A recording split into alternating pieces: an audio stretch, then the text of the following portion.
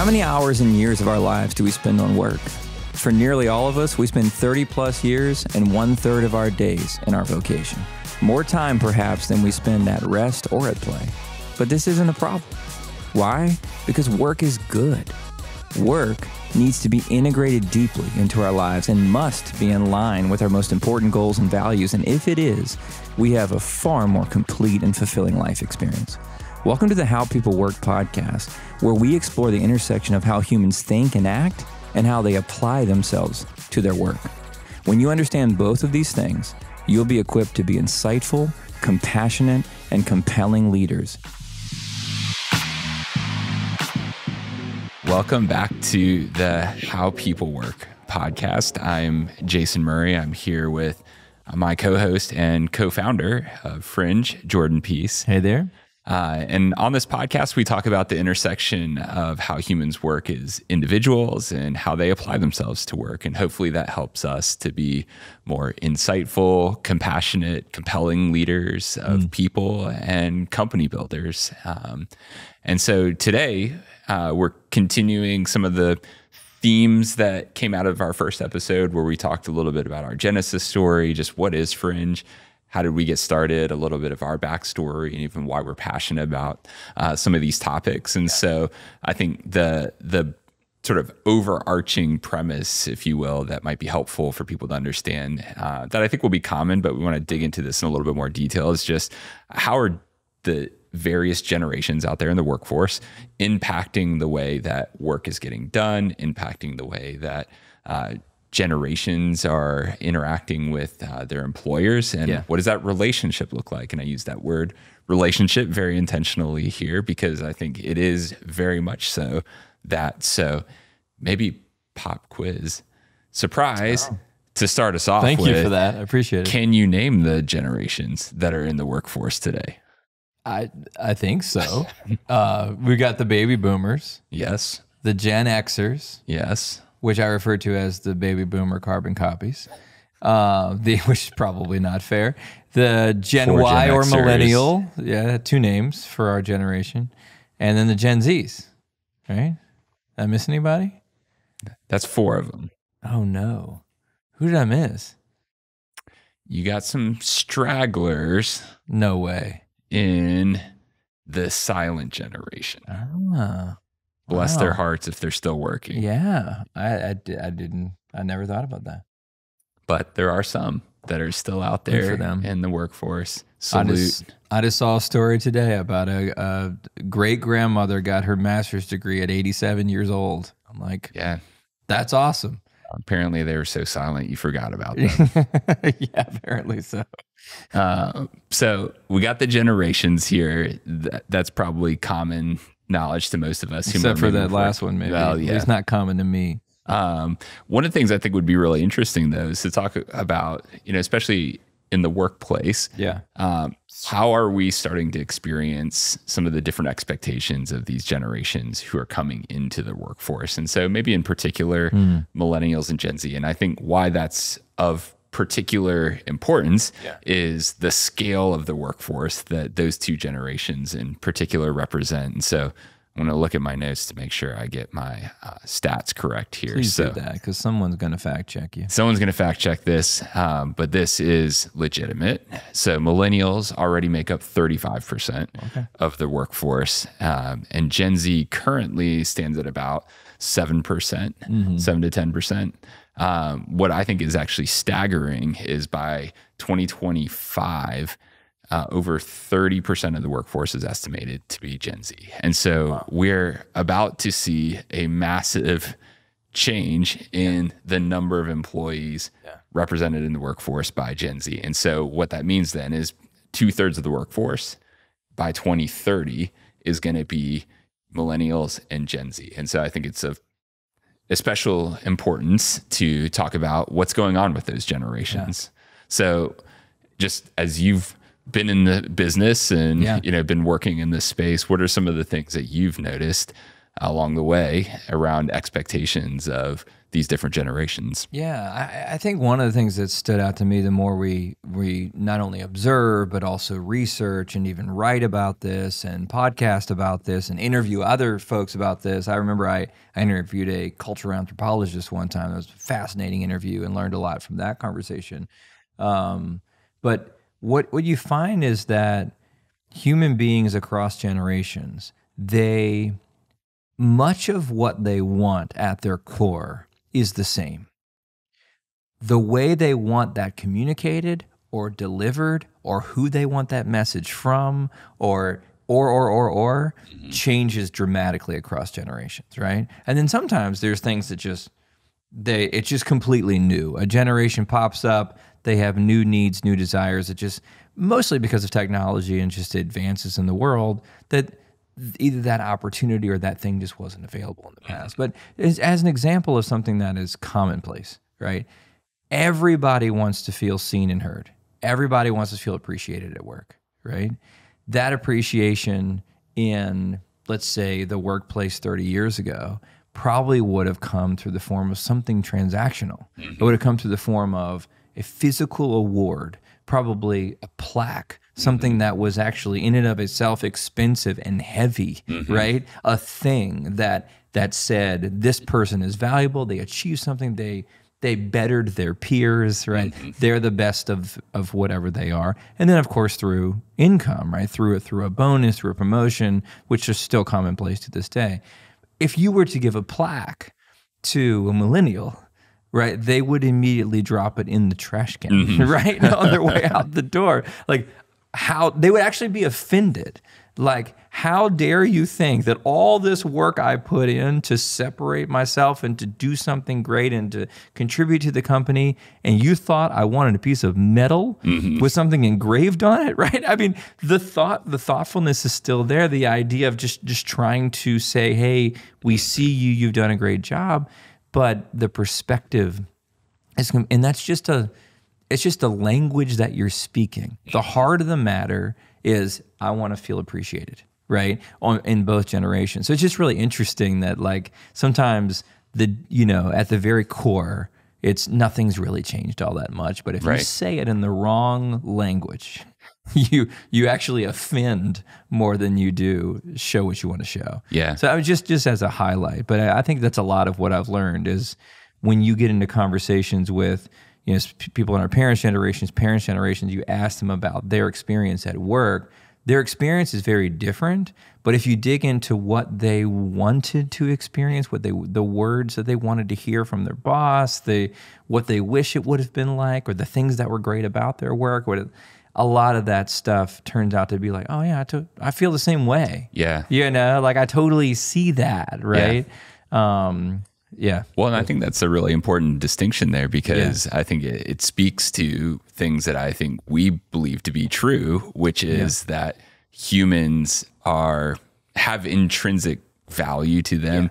Humans have intrinsic needs that are, true about just who we are as people, regardless of generation. And so there are things generationally in our experience of just world events and things of that nature that have shaped who we are and how we go about and kind of operate in the world. But at the same time, like that desire for, appreciation and, respect and whatever the case may be. And, but I think it's interesting, and it might be helpful even if we just share some of our own experiences of our parents maybe and where there maybe are some really notable differences is what their expectation of their employer was. Because I would say with my parents in particular, while they may have desired to have those things, they never expected it from their employer.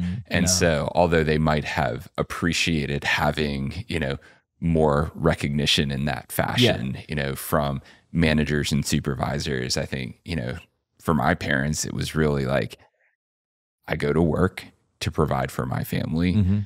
It's very transactional because they give me a paycheck and I give them labor And that's all I'm asking for them. Yeah. Or that's all I expect from them. Yeah. And anything more than that is like, that's great. It's kind of icing on the cake. Yeah. And I think what's changed, at least in my own experience that I found, was like, well, I don't want that. Right. And I think that's what a lot of folks in our generation, as millennials have seen, and part of what's kind of creating that, reaction that maybe we're seeing in the workforce now. I think it comes down to how people are raised. I mean, a lot of it is about like if you're raised, let's say you might use my dad as an example, right? You're raised by folks that are coming out of, and I'm using the word folks because I'm clearly a silent generation. That coming out of depression era. Like, just store away everything you have. Be grateful for what little you do have. If you have a job, hold on to that thing with all your might. Do whatever you're asked. And then they raise the baby boomers. They raise this generation of people, and they tell them about how hard things were. They tell them about how fortunate they are to have the opportunities that they have. And I think it just creates a situation where the message is, go to work, keep your head down, keep your mouth shut, do what you're told, right? And don't have a lot of needs, right? I mean, that was the other thing. It's like just the emotional availability of parents then versus like what we experience probably being raised and what our children are experiencing being raised. Like, and again, speaking in generalities, but that's what we're doing in this episode, right? We are just going to be much more emotionally available. And so what the message that my parents were very emotionally available to me growing up. And so the message that taught me was that I'm allowed to have needs. I'm allowed to want things. I'm allowed to be upset. I'm allowed to not feel like the relationship's okay and want to kind of restore that, whatever. But if you're not growing up in a situation where that's being promoted, you're not going to go to work and expect some person that's not even your family to sit down with you and go, you seem to really having a really hard day. What can we do to help you? Right. Like you expect to hear, shut up and do your job. Yeah. Right. So it's not so much only the workplace. The workplace is kind of an outpouring of, I think, of what happens in the home, and that's what's been passed down through the generations. Is that there's just more emotional availability, more of a relational aspect between parent and child that is more around feelings, right? And so therefore, when you go to work and you have this relationship that's not meant to be parental, but you do hear people borrow that language when they talk about the workplace, and they talk about, and they shouldn't, but they talk about employees as kids, right? You hear that all the time. And I think the reason why that language is being borrowed is because people drag that in to the workplace, and it affects their expectations of who their employer is and who they're going to be in that relationship. Yeah.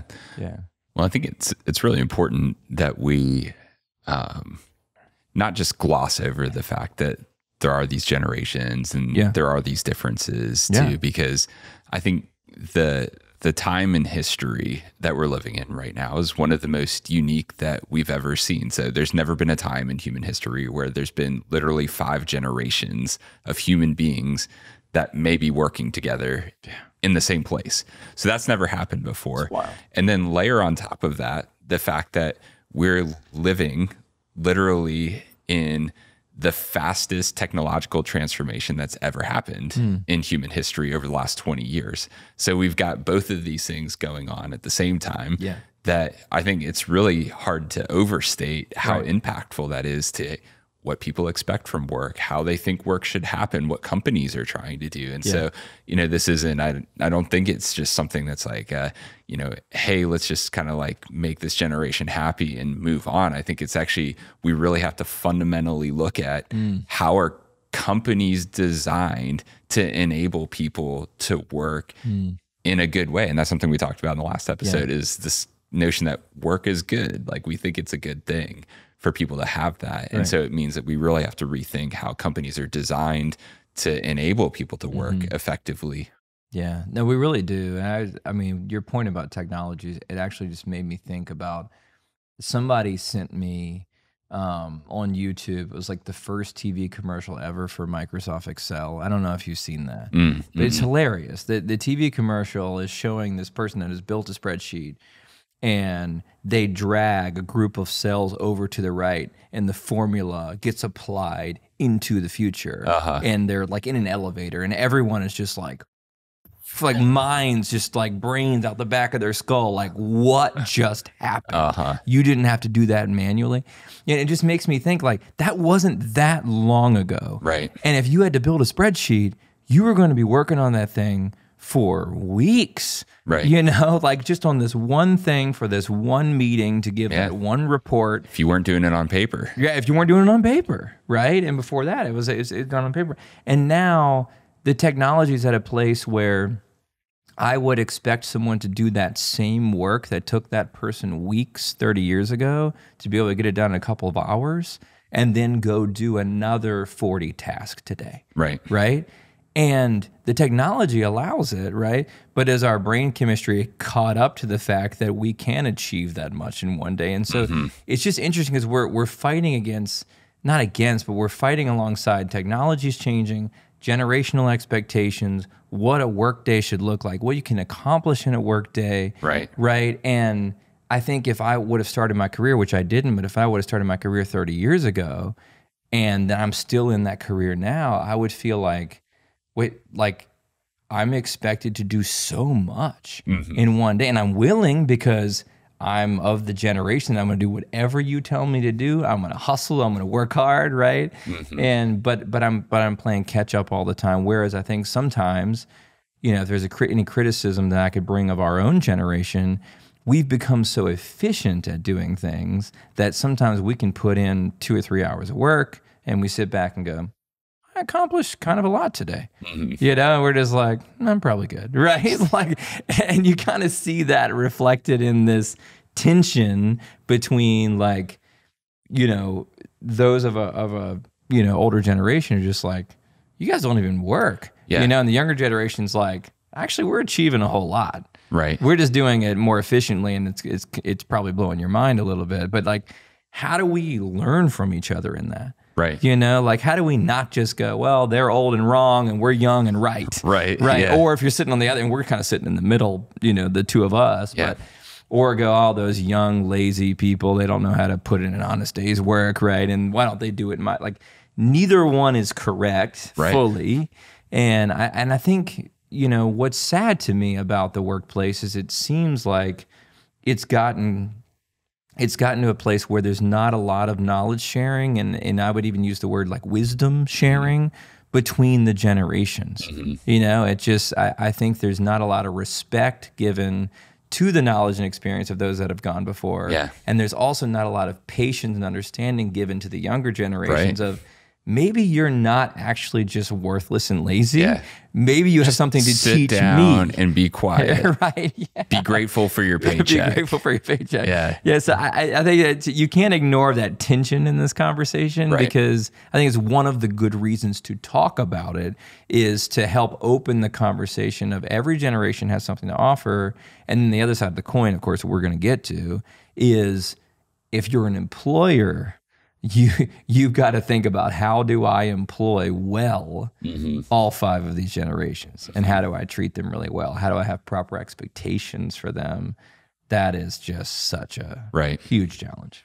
Well, I think that understanding between generations is so important because, you know, as we talked about, that shift that's happening over the next 5 years, I think companies are just grossly unprepared for what's happening. And some of that, I think, is, you know, let's say the arrogance of maybe older millennials like us that are kind of on the cusp of like Gen X, and then those older generations that are frankly the ones that are running companies for the most part.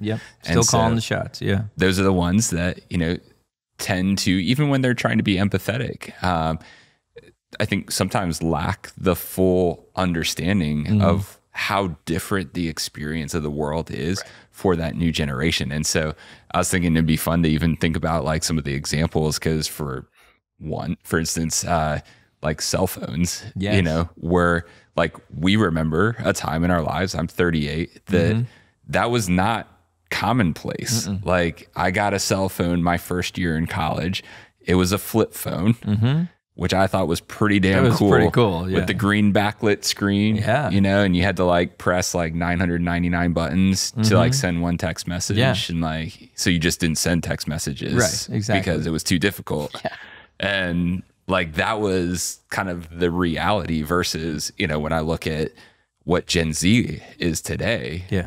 Like my daughter is in Gen Z. So Gen Z is anyone whose age is 10 to 25 right now.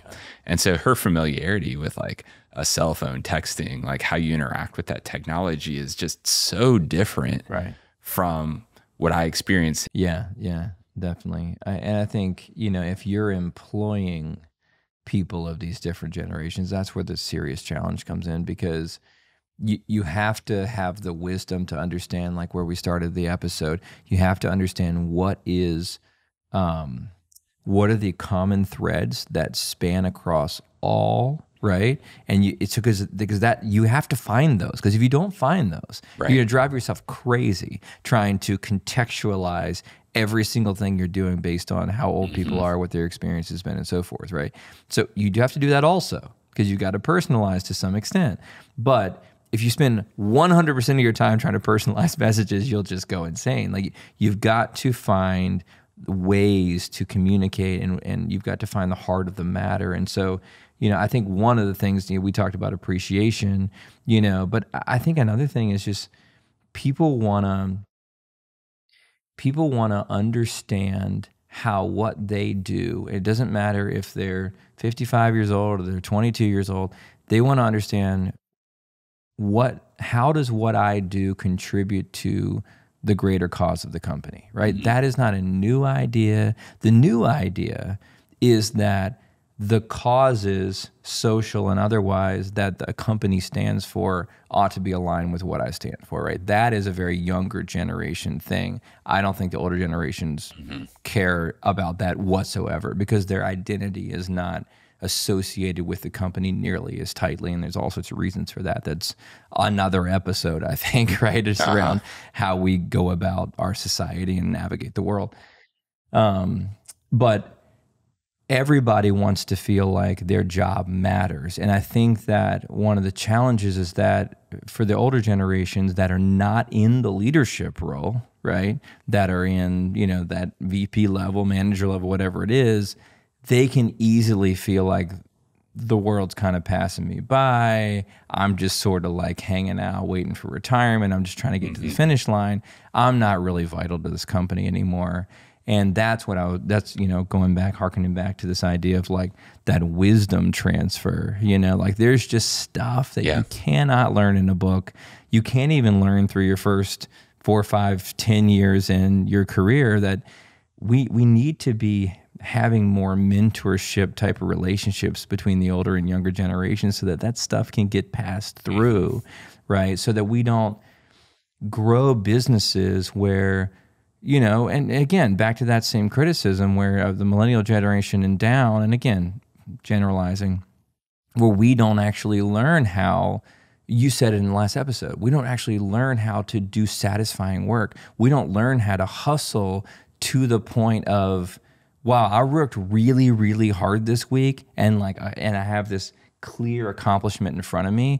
We were just talking to somebody before we started recording, who's sitting in the room, is saying that he feels guilty working too hard. Like, what boomer would have ever said, I feel guilty working too hard, right? Like, that's interesting. You know, and like, can you work too hard? Absolutely, right? You absolutely can. You can work yourself into the ground. But I think this belief has come to bear in our generation, and perhaps the younger generations, that work is the enemy. And I just need to work as little as possible so that I can go live. And just missing the fact that the living that you plan to do will actually be far less satisfying if you don't strive and work really hard to feel like you actually earned the living, and you actually like need the rest, and you need the restoration that comes with the time off, because you gave it all you had when you were working.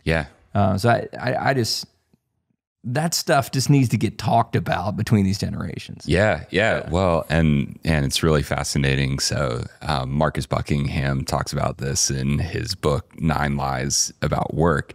And, we talk about this concept too, but basically the false dichotomy of work-life balance. Because I think it's just ridiculous because like you said, work-life balance sets up this, it puts work and life at odds with one another. Like work is negative, right? And we want to do as little of it as possible so that we can get around to our living, because life is where all the good stuff happens. And it's actually not true about how humans are wired. That some of the most fulfilling things that we can do are intimately and integrally tied into the work that we do. And so, psychologists talk about it as flow. When you get into those states of like, I'm doing work that I love, you lose track of time, and then it doesn't even feel like work. I mean, you might feel like, hey, I worked hard, but it wasn't draining or it wasn't exhausting. It was actually highly energizing. And so finding ways to create more of that is actually going to be positive for everyone. Yeah, I mean, it's really funny that we believe that false dichotomy, because if you think about how we play, like if you think of just how do people play, they set up competitive games with rules that they can lose. Right. And they have to exert themselves and they have to think really hard and try really. Think about camping. People criticize camping, and I get why they do, but like people put themselves out of the home that they have with running water and electricity and intentionally make life a lot harder to go in the woods and set up a tent and sleep with the wild animals under the stars. That's work, right? But it's satisfying because you wake up in the morning and you're like, I just slept out in the wilderness. Like, I don't need all this house and electricity and stuff. Like, I'm tough, Like, there's something really cool about that. And so, like, why do we believe that work is bad when all we end up doing when we're not working is setting up ways for us to work? Maybe that's an interesting distinction is, previous generations never expected work to feel like play. Right. But there's maybe more of a desire that's being expressed for that to be true. Because if you think about kids, like play is how you explore the world. And so play is how you engage with things that are new or fun, or it's a lot of how you learn. And so like, why wouldn't we want work to feel more like play? And then it becomes this thing that's fully integrated into your life, because the problem with that dichotomy is when you set it up as, these two things that are at odds with one another. I mean, think about how much time you have to spend at work. Like it's unavoidable unless you've got some giant trust fund, happen to, but like, I mean, even the research on people that, well, we had some trust fund kids as clients back in the day, and how happy were those people? Miserable. That's where I was going. The most miserable people. Well, because it tells you something about human nature, which is we need responsibility for something, because the responsibility gives us purpose, and that purpose is what actually gives us satisfaction. So if we don't have a purpose to strive for, which is, I think, the appeal of games, right? We set up these competitive games because what are we doing? We're aiming for a goal collectively, and it's a whole hell of a lot of fun when you're aiming for a goal collectively. And so that's more or less what we should be doing in business, right? And so, I mean, it'd be really interesting to talk about, we haven't figured all this stuff out. That's why we're talking about it. Absolutely. But what are some of the things that we've been trying around here at Fringe that you feel like, we've seen some success with? Gosh, I mean, just in terms of kind of like gamifying the work experience, or just or building. I mean, in the last episode, you talked a little bit about the different experience people have expressed when they've come to work here, and so it's not to self-congratulate ourselves on what we've built here. I've actually found it quite surprising. How much people have emoted about that experience, because again, you and I didn't have a ton of, corporate experience, or we didn't work at startups before, big companies or small companies. We kind of just did solopreneur things and started a small company. That was the two of us. And so I don't think we had expectations. So for me, it's actually been more surprising, but it feels like there's some things that we're doing that seem to be working. Yeah. I mean, I think a lot of it's cultural, right? I think a lot of it is how you talk about people, right? I think it's the words you use, right? So I think one of the biggest problems, like when we play, right? When we get on a team and we play a game, it's all very egalitarian. And I'm not saying that that's how the workplace should be. You absolutely need authority and you actually need leaders and so forth. However, you don't have to talk down to people, right? You don't have to call yourself the person's boss all the time. You could say we work together, right? You don't have to say I'm this many levels up or down, or what. Like, it's some of the language that I think is problematic, and I don't care what generation you're in, that it's just not the right way to approach somebody and say, hey, we're all human beings, we're all here to work, we're all here to achieve a goal, like, let's go get this done. And immediately sets up a situation where, because I'm me and you're you, we're going to do it my way. My opinion is just the one that it just silences people, right? Because like that, you're constantly reminding people that they're not important as you are, which is, first of all, not true from a human level, but secondly, just really stifles the creativity in the room, and I think prevents people from having that courage to say, I got an idea. Like, it's my first week, and I'm 22 years old, and I'm fresh out of school, and I have an idea. And my idea might be terrible, but it might be the thing that takes your company to the next level, right? And you will not hear it unless you show that humility and that respect. Yeah. And so I think we've just set up a place where, and again, I don't want to pat myself on the back or you or anybody else, but there's a humility in leadership that I think brings everybody's voice to bear. I think the other thing that we've done is I think we've allowed people to work in the way that they need to work based on their situation, right? Like if they're solo at home and that's, they get distracted, or they can't focus, they need to come into the office, we have that available. They can do that. They can be engaged that way. If they're like you and me with a bunch of kids at home, it's like, we need to escape, we got to get here. But occasionally it's like, I got to just like lock myself in a room, and so I want to go home, right? Like having those options available and being able to provide different, means for people, I think has been big. I think, again, that's a generational experience as well, because you need different things when you're 25 than you do when you're 35 and 45 and 55 in your workplace and in your environment, and also the time, right? Like, I don't mind any of our employees hearing that, like, every, Wednesday, I leave at 3:00. I go home, I grab my daughter, I take her to gymnastics. We're there from 4:30 to 6. A lot of times I'll sit and watch her. Sometimes I'll do a little work in the car. Sometimes it's a mix of both, right? But then again, I'm here at 10:00 at night, right, doing this because this is play, right? For me, this is fun, but it's, it's also, it counts, it's work, right? Yeah. And so just that flexibility to, work when you want to work and play when you want to play, like there's a trust that you give over, and not everybody can handle that trust, right? And that's why you got to be, first, really careful about who you hire, and also like not try to hold on to people that you don't think can actually mature quickly and handle the trust. But if you can trust people with that time and give them that freedom, it's just a beautiful thing, because they appreciate it so much, right? And it really elicits a whole lot of loyalty and respect and goodwill between, the two parties. Yeah. So, I mean, I could go on about a lot of things that we've done to, I think, ameliorate the traditional, corporate environment. Everyone catch that? Yeah. Don't call it out. I was just wondering if I was going to have to tip you off there, give you a little help on that one. I think the trust piece really resonates with me because, in my mind, I like to think about, is there a critical lever that makes a lot of other things work? Right. So there's lots of tactics that you can implement to make things work in your company. Yeah.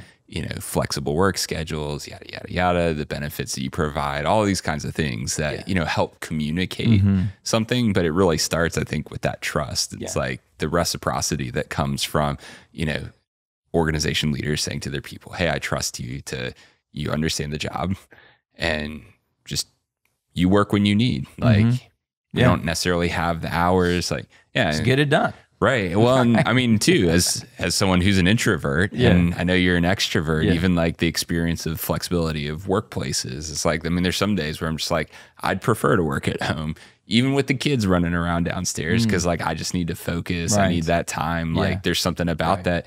And like, I don't think twice about it, because there is that flexibility that actually enables the work to happen in the way that it needs to happen. And so I think that's a really powerful thing if we can design that experience for all employees. And it has to be done with a lot of intention. It does. I think the quality of your employees is more important than ever, because if you're going to lead from a standpoint of trust, that's a very different thing from leading out of fear. Because you can drive people that are not actually that great of an employee through fear to just do the job, right? And you probably could get further with less talented people if you're leading out of fear.